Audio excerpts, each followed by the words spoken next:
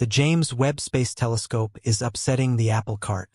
All of a sudden, we realize that we may have to rewrite all the textbooks about the beginning of the universe. In their quest to understand the first stars and galaxies that lit up the cosmos, astronomers are still in the dark but getting closer to enlightenment one discovery at a time. That's the incredible, inescapable conclusion from unprecedented discoveries by the James Webb Space Telescope, JWST. The 10 billion time machine that just officially closed its first year of observations. Designed to glimpse the faint infrared glow of the universe's earliest luminous objects, Webb's vision reached back into the first few 100 million years after the Big Bang, allowing it to obtain more and better data about newborn galaxies than any other facility yet built. Its haul of galactic baby pictures has proved more bountiful than most researchers dared to dream. Simply put, candidate galaxies in the early universe are popping up in numbers that defy predictions, with dozens found so far. That makes scientists freak out, as Charlotte Mason, an astrophysicist at the University of Copenhagen, said. We really weren't expecting this. In the weeks and months following JWST's findings of surprisingly mature early galaxies, theorists and observers scrambled to explain them. Could the bevy of anomalous big and bright early galaxies be errors, perhaps because of flaws in analyses of the telescope's initial observations? If genuine, could they somehow be explained by standard cosmological models? Or just maybe, were they the first hints that the universe is more strange and complex than even our boldest theories had ever supposed, and the Big Bang Theory was it wrong? Join us today as we dig deep into how the James Webb Space Telescope broke the universe. Let's get to the point to understand the dilemma. Let's go back to when the universe was believed to have been formed after the Big Bang. The infant universe began cooling off within a few million years. The roiling plasma that filled space settled down, and electrons, protons, and neutrons combined into atoms, mostly neutral hydrogen. Things were quiet and dark for a period of uncertain duration known as the cosmic dark ages. Then something happened. Most of the material that flew apart after the Big Bang is made of something we can't see called dark matter. It has exerted a powerful influence over the cosmos, especially at first. In the standard picture, cold dark matter, a term that means invisible or slow-moving particles, was flung about the cosmos indiscriminately. In some areas, its distribution was denser, and in these regions it began collapsing into clumps. Visible matter, meaning atoms, clustered around the clumps of dark matter. As the atoms cooled off as well, they eventually condensed and the first stars were born. These new sources of radiation recharged the neutral hydrogen that filled the universe during the so-called epoch of reionization. Through gravity, larger and more complex structures grew, building a vast cosmic web of galaxies. Meanwhile, everything kept flying apart. The universe is expanding rapidly. The astronomer Edwin Hubble figured out in the 1920s that the universe is expanding, and in the late 1990s, his namesake, the Hubble Space Telescope, found evidence that the expansion is accelerating. Think of the universe as a loaf of raisin bread. It starts as a mixture of flour and water, yeast, and raisins. When you combine these ingredients, the yeast begins respiring, and the loaf begins to rise. The raisins within it, standing for galaxies, stretch further apart from one another as the loaf expands. The Hubble telescope saw that the loaf is rising even faster. The raisins are flying apart at a rate that defies their gravitational attraction. This acceleration appears to be driven by the repulsive energy of space itself, so-called dark energy, which is represented by the Greek letter lambda. Plug values for cold dark matter and regular matter and radiation into the equations of Albert Einstein's general theory of relativity, and you get a model of how the universe evolves. This lambda cold dark matter, or lambda CDM model, matches almost all observations of the cosmos. One way to test this picture is by looking at the very distant galaxies, equivalent to looking back in time to the first few 100 million years after the tremendous clap that started it all.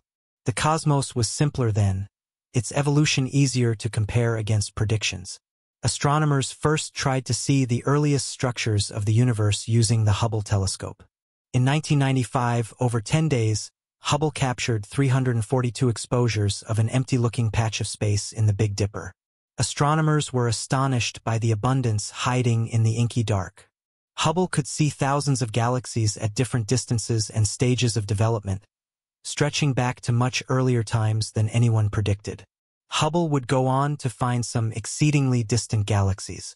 In 2016, astronomers found its most distant one, called GNZ11, a faint smudge that they dated to about 400 million years after the Big Bang. This was surprisingly early for a galaxy, but it did not cast doubt on the lambda CDM model, in part because the galaxy is tiny with just 1% of the Milky Way's mass, and in part because it stood alone. Astronomers needed a more powerful telescope to see whether GNZ11 was an oddball or part of a larger population of puzzling early galaxies. That's why the James Webb Space Telescope, or JWST, was born. Renowned as the largest, most powerful observatory ever launched from Earth, the JWST was built to revolutionize our understanding of the universe. Stationed 1.5 million kilometers away from earthly interference and chilled close to absolute zero by its tennis court-sized sunshade, the telescope carries a giant segmented mirror and exquisitely sensitive instruments that were designed to uncover details of cosmic dawn never before observed. And that promise was kept, as the first discoveries were obtained within just weeks after JWST full operations. JWST observations were beyond astronomers' wildest dreams. It has seen galaxies breathtakingly close to the dawn of time, probed the atmospheres of exoplanets in unprecedented detail, and provided stunning new views of worlds in our solar system. But it's just getting started.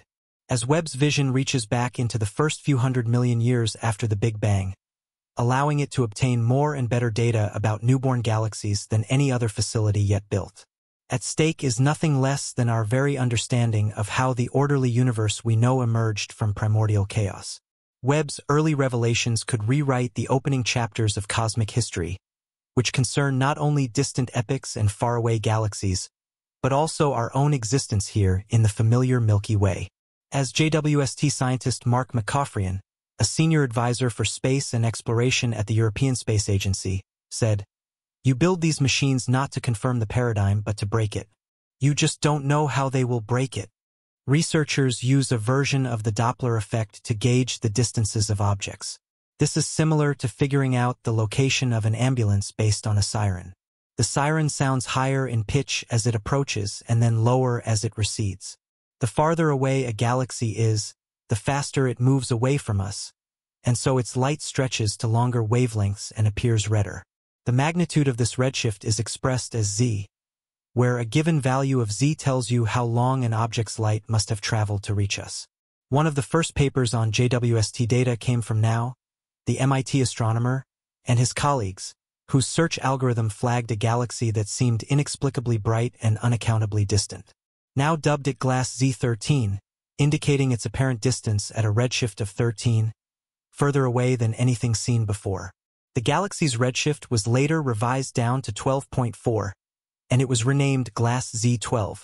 Other astronomers working on various sets of JWST observations were reporting redshift values from 11 to 20, including one galaxy called CRS 1749, whose light appears to have left 13.7 billion years ago, just 220 million years after the Big Bang, barely an eye blink after the beginning of cosmic time itself. These putative detections suggested that the neat story known as lambda CDM might be incomplete. Somehow, galaxies grew huge right away in the early universe. "You don't expect to see massive galaxies," said Chris Lovell, an astrophysicist at the University of Portsmouth in England. "They haven't had time to form that many stars, and they hadn't merged together." Indeed, in a study published in November, researchers analyzed computer simulations of universes governed by the lambda CDM model and found that JWST's early bright galaxies were an order of magnitude heavier than the ones that formed concurrently in the simulations. Some astronomers and media outlets claimed that JWST was breaking cosmology, but not everyone was convinced. One problem is that lambda CDM's predictions aren't always clear-cut. While dark matter and dark energy are simple, visible matter has complex interactions and behaviors, and nobody knows exactly what went down in the first years after the Big Bang. Those frenetic early times must be approximated in computer simulations. The other problem is that it's hard to tell exactly how far away galaxies actually are. In the months since the first papers, the ages of some of the alleged high redshift galaxies have been reconsidered. Some were noted to later stages of cosmic evolution because of the updated telescope calibrations. CRS 1749, for example, is found in a region of the sky containing a cluster of galaxies whose light was emitted 12.4 billion years ago, and now says it's possible the galaxy is actually part of this cluster, a nearer interloper rather than a distant old-timer. If true, this would mean CRS 1749 is only at a redshift of about 5.3, not the previously estimated value. More exact measurements of galaxy distances are usually obtained by spectroscopy, where light is broken into its component wavelengths to reveal telltale lines associated with particular chemical elements.